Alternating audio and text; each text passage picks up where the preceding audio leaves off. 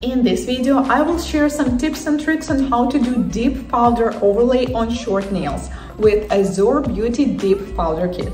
I'm going to do it on myself with my non-dominant hand, so it's going to be fun. Coming up. Hello guys, this is Anastasia. Let's start with unpacking as usual. We have Deep Powder Kit by AzureBeauty, and I love that they showed what the color is going to look like with 1, 2 or 3 layers, and it is always different from the color of the powder itself. We also have a manual, and now let's open up the powder. Each jar is 10 grams and have protective seal. This kit also includes base, activator, this is the one we're going to use next. Step number 3 is top coat, and finally we have brush saver in case something happens to your brush from the base coat.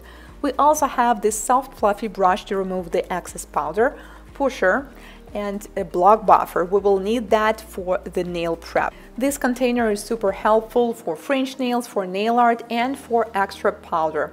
We also have a nail file and some extra brushes if the one gets ruined eventually with the base coat, which happens sometimes if some parts of the powder get into it. Today I will be working on myself with my non-dominant hand, so we're going to see if this is actually so easy so you can do it with your not comfortable hand as well. I had tips, so I'm going to use e-file to remove this because this is the fastest way for me. It's been a while since I had any kind of overlay on my nails. Normally I did different kinds of extensions, and I can hardly remember when I had deep powder overlay on myself, so this is going to be some sort of a new experience for me. After product removal, it's time to do the prep, so I'm pushing back the cuticles with orange wood stick. And I think you can tell if you watched any of my previous videos how weird it looks when I'm doing this, because even though I'm doing my nails for a very long time now, it still feels less comfortable compared to when I use my comfortable hand to do the nails. Deep powder is one of the easiest ways to do overlay, that is true, but it's still important to do the prep. It doesn't matter what you're about to do. Gel polish, extensions, soft gel tips, or deep powder, you need to prep your nails really well.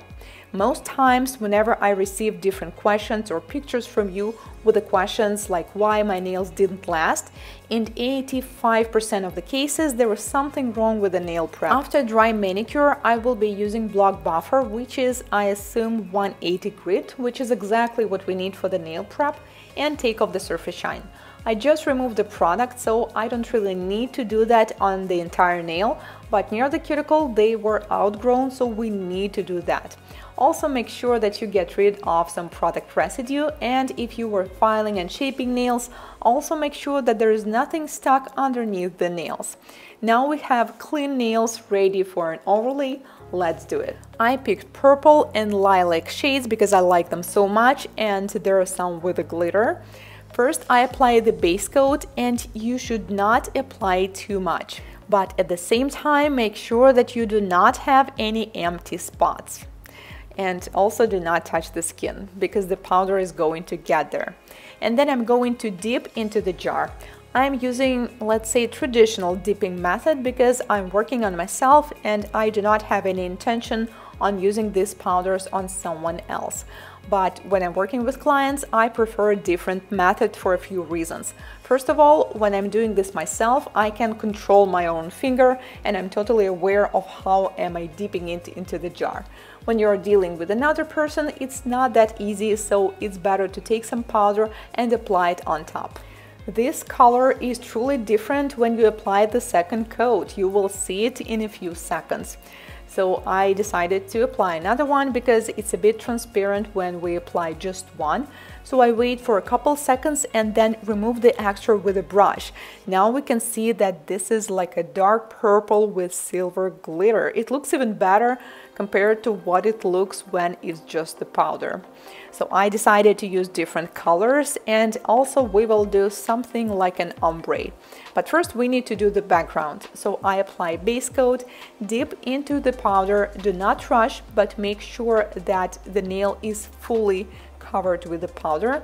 Then I clean some extra, and I love this brush. It's so soft and fluffy, and it's not scratching the surface. I was going to use this color as the background, and then I will use another one slightly darker to apply more glitter on the free edge.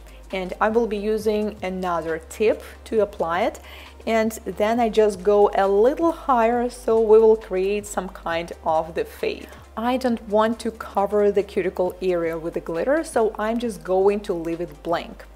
Then I wait for like 5 seconds and remove the excess powder. Perfect. One of the advantages of using dip powder system is that you do not need an LED light, and I am not going to use it today at all.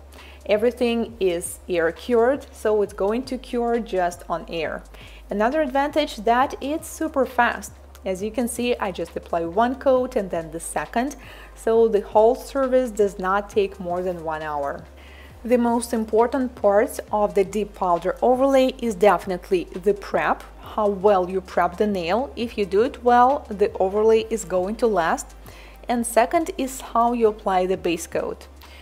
Like I said, do not apply too much, do not touch the skin, and make sure that the layer is even, because if you apply too much base coat on the free edge, then you will have more powder on this area, and the surface of the nail is not going to be even, and you will have this extra bump.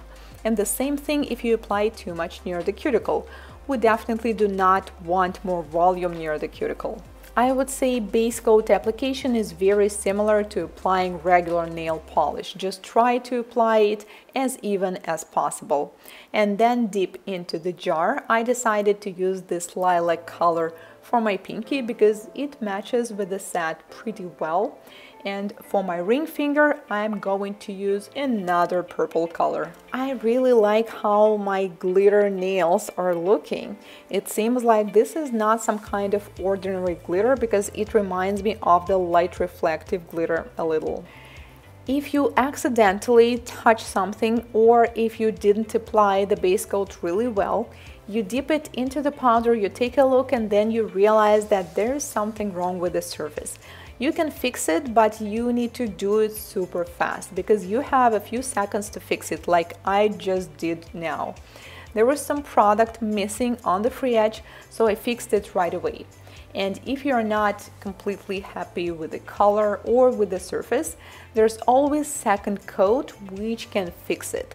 So if you missed the spot, make sure you will not miss it on the second coat. After applying the base coat, I dip it into the jar immediately, take it off, wait for 2 or 3 seconds, and with a soft brush, I remove the excess powder. This is it. Now we need to cure it, but like I said, we're not going to use LED lamp or something. I will be using an activator, and if you get confused which product do you need to use from this kit, they have these numbers on them. So the base coat is number 1, and you will always know that activator should come second. Apply it onto the nail so they're going to look like they're wet, that's totally normal, and wait for around 2 minutes. When you apply the activator, make sure that you apply it on the entire nail. It's pretty easy to tell because they're going to look like you just washed your hands. And do not miss any spots. If you noticed some imperfections on the surface, on the free edge, do not worry, we are going to fix it right after it cures. 2 minutes, we're done, and this is what I recommend you to do every time. First of all, you need to file the free edge because it doesn't matter how well you apply the powder, this line is always going to look so uneven after the powder. So if you slightly file it with a nail file, it's going to look so crisp and the shape is going to be on point. And finally, I recommend you to buff the surface all the time. Even if you did it super well, the application is super smooth, the grains of the powder will still create this unevenness on the top. You will still have these little bumps from the powder, and since we're going to use an air cured top coat, the nails are not going to shine so well. So this is my trick for super shiny nails. Even when you're doing dip powder overlay, make sure you buff them really well. Then we may wash our hands if we want to, and finally apply the top coat. I usually apply 2 coats, but it's important to cure the first one really well. You need to apply it like you normally would apply a regular nail polish top coat. Wait for a couple minutes until it's fully cured and then apply the second coat. But please do not apply a thick coat because it is going to cure forever if you do. It feels so weird to see my hand with such short nails. I can hardly remember when I did them so short lately. I usually had extensions, sometimes I had longer ones, sometimes they were shorter, but I don't remember seeing them so short. It's like not even my hand. Let me know if you can relate when you've been doing extensions for so long, then you see your hand and it just looks weird. After applying the second coat, you also need to wait for 2 to 3 minutes and we're done with an overlay. All the links to the products that I used will be in the description box as usual.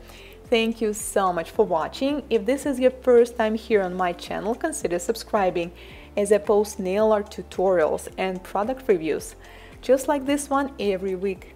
See you in my next one. Goodbye.